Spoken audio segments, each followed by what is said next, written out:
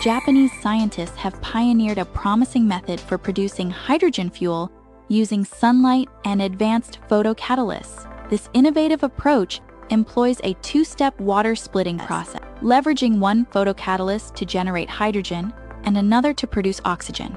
This technology offers a sustainable, cost-effective alternative to fossil fuel-based hydrogen production. The research team, led by Professors Kazunari Doman and Takashi Hisatomi of Shinshu University, demonstrated a successful proof of concept with a 100 square meter reactor that operated effectively for 3 years, even surpassing laboratory results under natural sunlight, while the solar to hydrogen conversion efficiency currently peaks at 1%. Substantial challenges remain in improving this rate to a practical level. Higher efficiency could advance hydrogen fuel technology, enabling better reactor designs and driving global policy and infrastructure progress.